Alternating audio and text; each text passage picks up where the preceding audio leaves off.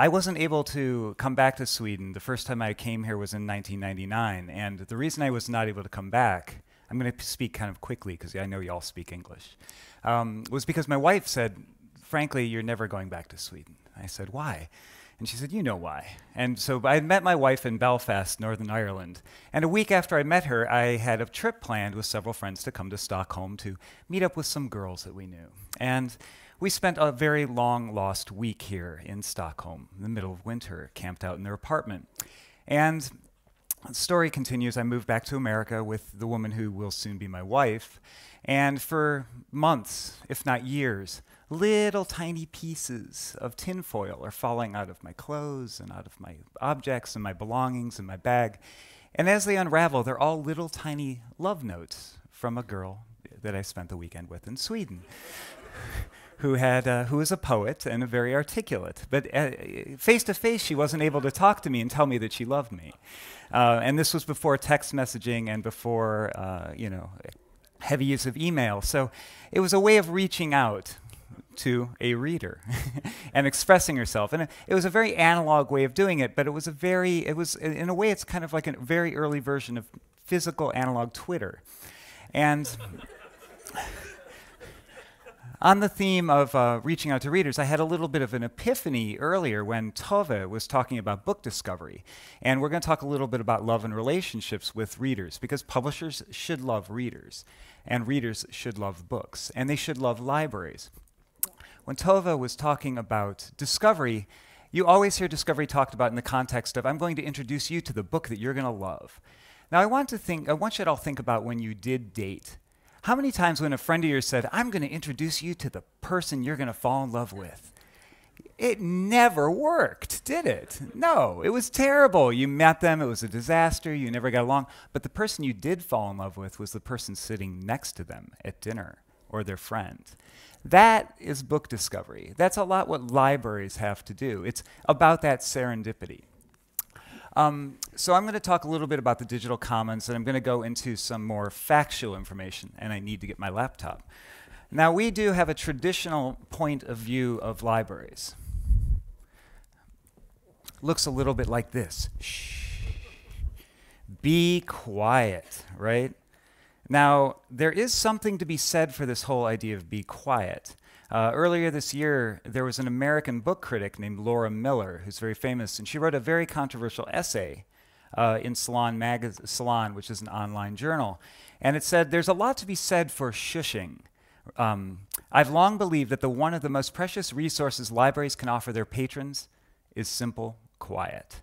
And I want you to keep that in mind, because the typical image we have of the library is dated, it's elderly, it's stodgy. But anybody who's working with libraries and engaging with libraries can tell you that things have changed. They would like to make you think of themselves more like this. And that's right. Bet you didn't know that this was going on at your local library. For thousands of years, libraries have offered citizens a place to gather and share ideas, or simply get lost in the pages of a book. At the turn of the last century, however, there were those who believed that the internet era, nobody would have the time or inclination to use the library anymore. Now, in our 21st century, we argue that these palaces of literacy and learning would become obsolete. I'm here to talk for about another 15 minutes about this very subject and about what we can do when we're looking at the future of the library. This is a project that the New York Public Library put on last year called Find the Future, which was to inspire their patrons to communicate back to the library and tell them what they were interested in. Now, this two-way communication, previously libraries, it was a one-way street. Publishers would sell to the libraries, and the libraries would communicate to the readers and get the books. But there was never information coming back to the publishers. Now, we all know that the role of the library is changing. The question is, what role will libraries play in this future? Bookstores are beleaguered. What role can libraries fill? The crux of this, one could argue, centers around this big fat word that we've all been living with, data. Data is everywhere, and it really is changing the relationships we have with each other. Authors can now track their sales online like they do a stock. The market is demanding more and more information. Publishers are in turn demanding more information from retailers. Retailers are demanding information from their readers. But for the average reader, the library plays a very important role in mediating all of this data.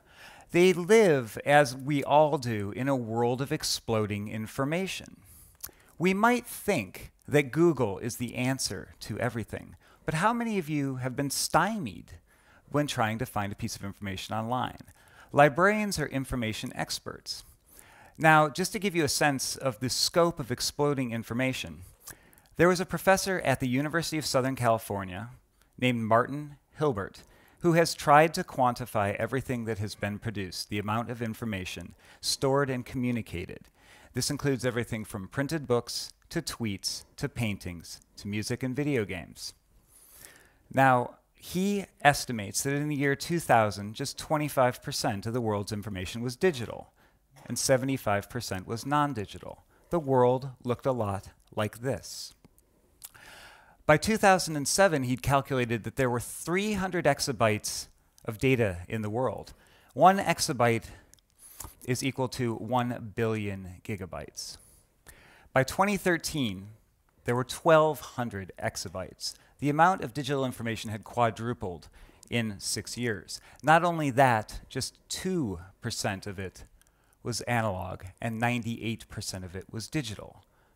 Our world was beginning to look a lot like that. Now, when library users have been surveyed, there are 3 things that they want more than anything.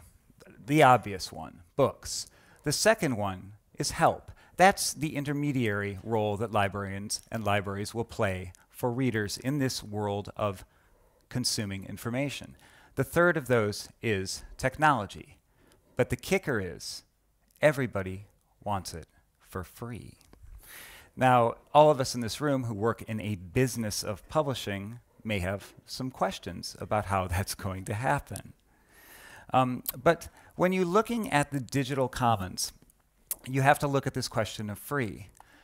Public libraries are losing financing. They're losing support because of that illusion that the digital world, everything is free, everything is immediately accessible. This is a community question. This is a government question. This is a political question. You can't frame it any other way. But I think if you want to talk about libraries, and you want to talk about it in the context of politics and community, you always have to think of libraries as a space. But one of the things when we talk about, when we look at the future of libraries, it's not always a physical space. You need to conceive of it as a space that's both big and small. Sometimes it's a really big physical space. I live in Texas, and later today you might hear Javier Celaya refer to data as the oil of the world now. And so is it no more appropriate to have somebody who lives in Houston talk about the oil of the world? The examples I'm going to show you following now is largely drawn from Texas. This is the McAllen Library in Texas. It's 125 square feet. It's about 5 miles from the border with Mexico. And this was built in an old Walmart. Astonishing. Think about an IKEA emptied of all its goods for sale. That's one concept of a library. This is another concept of a library. These are called little free libraries. This is a program that's been spread out all over the world. Thousands of them have been set up, and you set it up on your property or in a public space, and you leave the books that you are willing to loan, and people can take them and leave their own books. It's extremely, extremely successful. Libraries are in the hands of the individual, much in the same way publishing is in the hands of self-publishers. The question of whether a library is physical or digital is also a very important point when you're talking about the commons. Nowadays, not only are libraries physical and digital, they're portable. This is from the South by Southwest conference just last week in Austin, Texas. These are 2 different types of libraries. Each of these is a wireless device. One was set up on a bike. And when it became, when you were within a certain distance of the bike, it would connect with your smartphone and allow you to borrow free books, DRM free books. Were you technically borrowing them or just taking them and passing them on? That's, again, a question of conjecture. The second object there is called a library box. It's actually called a pirate library. And the idea is again, it's filled with materials that have no DRM, that are open of encryption, and again, are wireless, and within a certain proximity can be shared and transmitted around the community surrounding them. Many of you might have also heard of a project in San Antonio, Texas, called Bibliotech. Now, Bibliotech is being dubbed as the world's first bookless library. It's a very particular kind of institution because it's going to be set up in a very impoverished neighborhood, largely Hispanic, in San Antonio, Texas, with no books, only screens. They're going to have lendable e-readers, and it's being funded as a private and public enterprise. It's a fairly daring project, and one that a lot of people are going to be looking to see if it succeeds. But one of the most amazing things about Bibliotech is it's really cheap. They're only going to invest about $125,000 in this entire project. And now, mind you, San Antonio is not a small place. It's the 7th or 8th largest city in the United States. When you talk about digital, one of the reasons people wonder is this going to be destroying our reading lives? It's important to just look at the fact that the average person nowadays reads about 36,000 words a day. This research is actually a couple years old, and that number is probably higher. It's the equivalent of 1/3 of a novel a day.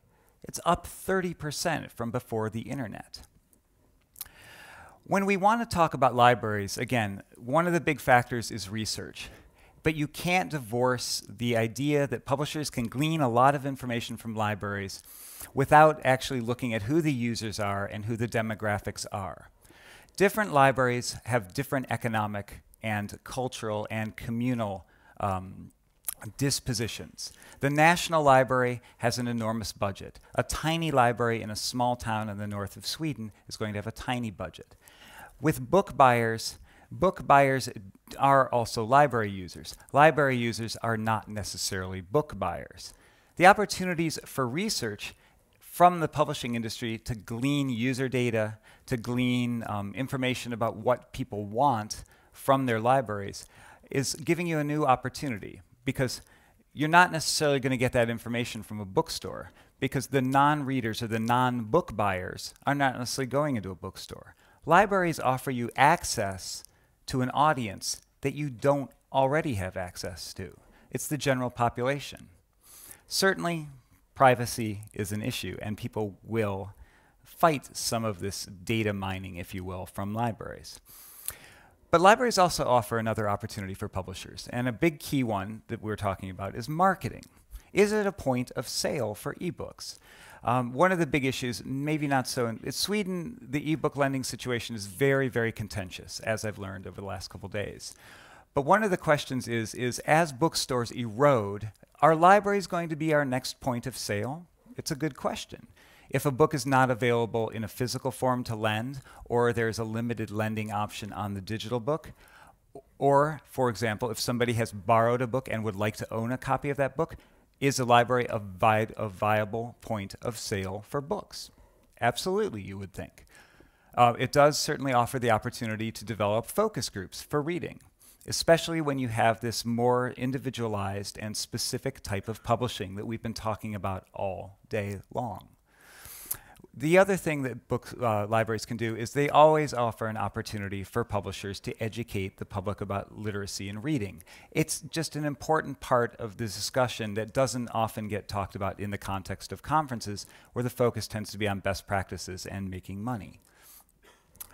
This is just an example of one promotional scheme that one library in Knoxville, Tennessee, in the United States used to promote their ebooks.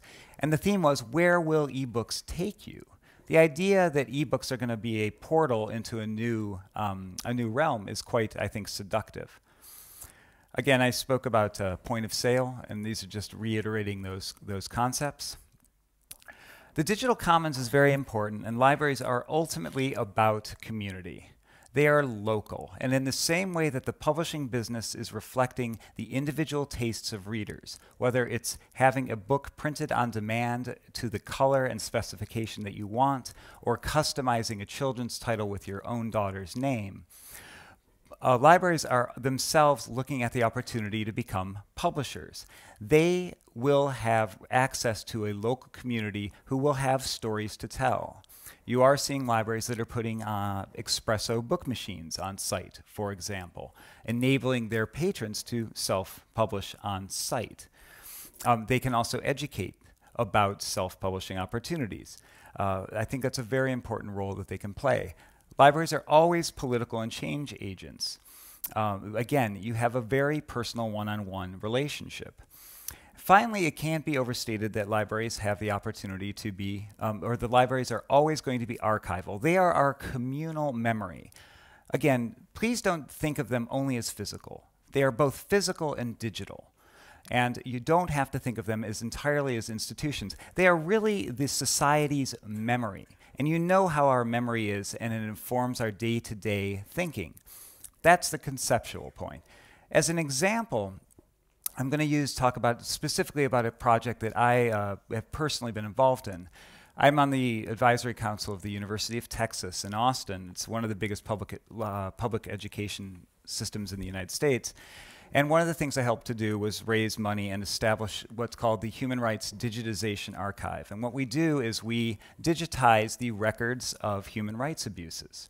On the right, you'll see papers that were attempted to be burned at the Guatemalan Police Archive. Those are records of torture. But what this has done, I want to use this as an example of how you can reach beyond your own community. The projects we've done have covered Rwanda, they've covered Burma, they've covered Honduras. We're probably going to be working soon in Colombia. And the idea is to be able to not only digitize these resources for education use, but to preserve them. There have been many attempts to destroy evidence of these crimes in their physical form. Specifically in Rwanda, the Kigali Memorial Library is often bombed, grenaded, burnt.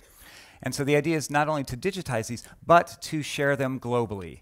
And essentially the concept is open access research for litigation, for the International Criminal Court. You put this up on the web, you preserve it forever, you leave it globally open. Any attorney around the planet can work on this material. I think it's a fairly interesting idea of how a local library can go global, if you will, with the resources and with the correct intent in mind.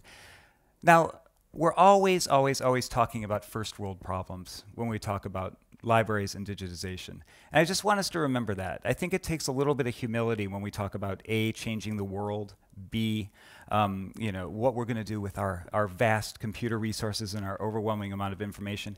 Just to put it in context, and I'll be quick, in Laos, one of the poorest countries in the world, they have 2 library boats. These are boats. And what they do is they carry about 120 or about 12,000 books to remote villages. That's the library system in Laos. And the other is just a portrait of a man in Afghanistan reading in a bomb crater, which I think says a lot. The other thing to keep in mind in this context is as an American, my fear is that I'm going to come in and sound like I'm preaching, like I know best. In Sweden, as a smaller market, relatively speaking, you have an opportunity to experiment and to apply those experiments to your actual community. It's always about sense of scale. In the States, we tend to have these large corporations, the Googles, the Apples, the Amazons. You know who they are. And the reason they tend to be so big is because they're serving a community of 330 million people. They don't necessarily rule your world. They rule my world. And the fear is that the Americans are going to be treating everybody a little like that. Don't let you get into that kind of thinking. Don't be afraid of these people. And then finally, what I want to point out is all of the things that I've said to you only matter insofar as it's what I'm saying, but it's not why you do these things. The publishing community and the libraries in general, the biggest question that you always want to answer is, why am I publishing this book? Why should you read it? Libraries help answer the question of why. Please don't forget that. Thank you very much.